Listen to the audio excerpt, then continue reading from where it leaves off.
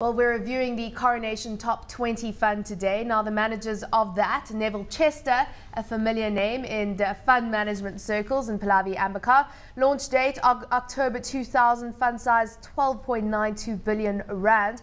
The objective there, the FTSE JSE Top 40 Index, and the TR cost sitting at a 1.67%. So, Cobie, take us through the returns we've seen from this fund. Yeah, I mean, I think firstly here, big fund, number one of those mainstay funds in the industry. So if you say to people in the industry, look, where you're investing your money, people would say Coronation Top 20. It always invariably comes up in a conversation, either with a financial planner, with people giving advice. People would always mention the Coronation Top 20 fund. Let's just have a look at some returns for the Coronation Top 20 fund. And this is a chart that you're obviously quite familiar with. It shows you the fund's relative return. That's in the blue. In the blue shaded area relative to the JSE Top 40 Index, which in this case obviously is the benchmark. And you could see that there's periods obviously of significant outperformance, there quite frankly being one in 2009, and in 2008 obviously some underperformance. And you can just see over time how it's actually just, trending on the outperformance side. And I mean, I must say that in a top 40 kind of world, you've got a limited size kind of spectrum which you're looking at, and this obviously makes it a tough benchmark to beat. Also, obviously, lots of concentration there as well. There you can see some returns: 12, 24, 36 months, and those 5-year numbers at 60 months. Those are annualized, and let me just give you the number over here since launch, and this is a per annum number: 22.4% per annum relative to a benchmark here of 15.9%. I mean, Roland, those are fairly decent returns, and I mean warranted that total expense ratio of 1.67%. Yeah, they've certainly done well. I would definitely categorise this fund as a yield fund, especially at the moment, or a value bias. So generally, you'll find in periods when the market does badly, those defensive funds do really well. I don't necessarily like the top 40 as a benchmark. I know it is the benchmark for the fund, but we always have to think about benchmarks that are fair and relevant. What could be more fair and relevant, though? I'll tell you. If you're looking at a fund like this, which is structurally underweight resources, and the all-share index is very heavily weighted in resources, it's not that relevant, right? Yeah. If you're looking at the fact that they are defensive, in other words, they have a high yield or a low PE or a value bias, you probably would want to compare them to a high yield index, such as the Dividend Plus index, which has also done really well, and there's no active management in that. So I'm not saying there's anything wrong with this index, but if you want something that's more correlated, if you want to understand if they've really got skill, you've got to look at what is more fair and relevant than this. But certainly the fund has done really well. I mean, the majority of stock selection happens within the top 40 in any case. So that would be the first port of call for any asset manager. Look at stocks there before you kind of move to mid caps and small caps down the kind of size spectrum. So, I mean, it's not surprising to me that you've got a fund manager who says, look, let's concentrate on this. Let's do some proper stock selection and some proper fundamental analysis. And quite frankly, we can then build something which is actually quite defensive. And hence, it's popular with folk that are retired or trying to live off capital.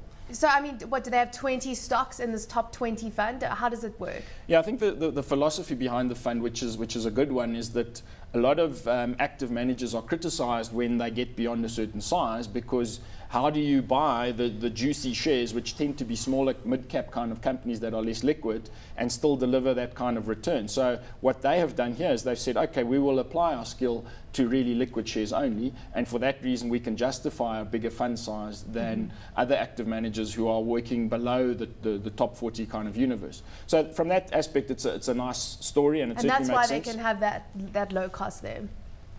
Yeah, of the scale. In terms of execution, yes, absolutely.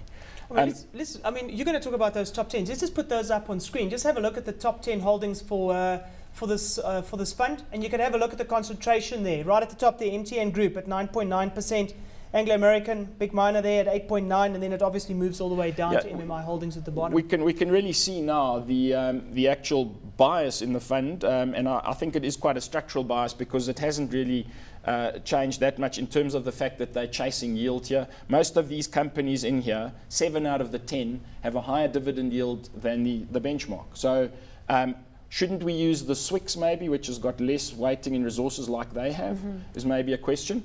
But they're clearly a value-focused fund. And then the other thing is that they are underweight resources. So what we have here is a situation where if resources do really well over the next 6 months or a year, and they are cheap at the moment, then unless they change their portfolio quickly, they're going to potentially miss out on that kind of. But Neville Chester has been around for some time. Absolutely. I assume that he realizes the value perhaps in resources. One can only speculate. these are stalwarts in the industry. Coronation is a name in the industry that's been around for a very, very long period of time. And let's face it, they haven't built a brand, by not delivering performance numbers. Unfortunately, that is an issue with any active fund manager, is the fact that you might miss out on the next, on the next cycle, so to speak. Resources at the moment continues to be favorably priced. But you've got a market which is favorably priced resources on the one side of the equation, and then very expensive kind of retailing stocks and food stocks on the other side of the equation. And then obviously with the vice brands also, again, clumped in on that side. Roland, what would your view be on the limitations of a fund that only chooses big cap, top 40 stocks? Of course, there's dividend pay there, but that of course limits the universe, and there's opportunities to get into the value space. Look, it's a trade-off, and obviously the fund manager has to play this game, and it's quite a tight game when you're looking at sort of the very large companies. The benefit is that you've got the ability to get in and out very quickly because they're liquid, so you can change your view much more quickly than a small cap, mid cap kind of fund. If you wanted to protect this fund with derivative overlays, you can, because these are liquid shares that you can get a price for and put some derivatives on the fund. But the downside of this obviously is that you are looking at the most researched kind of funds out there. They are, because they're liquid, very efficient, and everyone is playing in them, so it's very hard to find that extra bit of outperformance that everyone else is missing. The alpha. The alpha. I like it. It's better than the beta. Sorry, Roland. We'll leave it at that.